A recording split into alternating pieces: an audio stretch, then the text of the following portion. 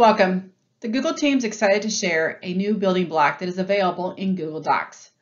The new building block, called Calendar Event Draft, will allow you to collaborate with others to draft calendar invites. This new feature in Smart Canvas has a similar functionality as Email Draft Template. Let's go ahead and dive deeper about this update. As you can see, I'm currently in Google Docs, and this new building block, Calendar Event Draft, can be used inside Google Docs only at this time.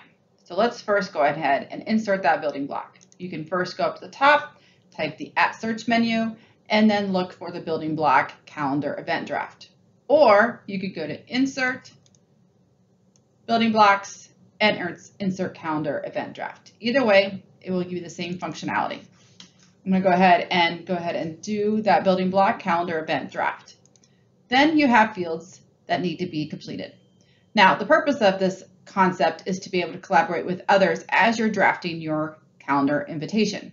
So what I would recommend is obviously sharing the document and collaborating with others, or otherwise it could be a great template and just kind of rinse and repeat the process for each particular event.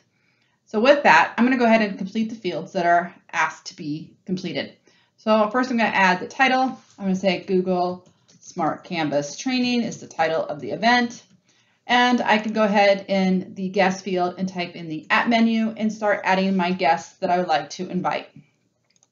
And you can add multiple people. Now keep in mind when you add the people chip, it does ask you, do you want to share this particular document with this person? And the answer is no in this case. I'm inviting them. I don't need them to see the invitation draft. So I'm going to go ahead and dismiss that particular pop-up. Then you can always repeat and add more guests if you choose to. Then the smart time is you get a calendar picker, and I'm going to go ahead and select June 16th. I'm going to select 1 p.m.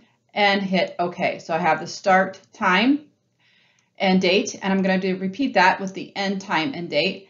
I'm going to go ahead and do June 16th, and I'm going to end at 2 p.m. So it's an hour-long meeting. And then I'm going to choose the location. This is where you can use the place chip by using the @ symbol. And you can start typing in the address, and you'll notice that you can use the place chip. I'm going to go ahead to 200 East Grand. It might help if you spell it right. 200 East Grand, and then select OCIO's address, which is that address. Then you go to the description. So I'm going to go ahead and click the preview in Calendar because I'm ready to publish. I'm going to first obviously preview it. I'm going to click the preview, and then it brings up the event details. And you obviously want to review it one more time before I hit save. You see that the date and time is correct.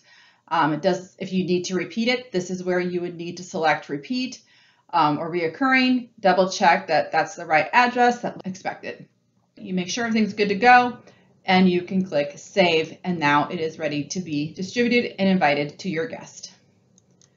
With that, I strongly encourage you to check out all the resources posted below in the description to learn more about this update. Thank you.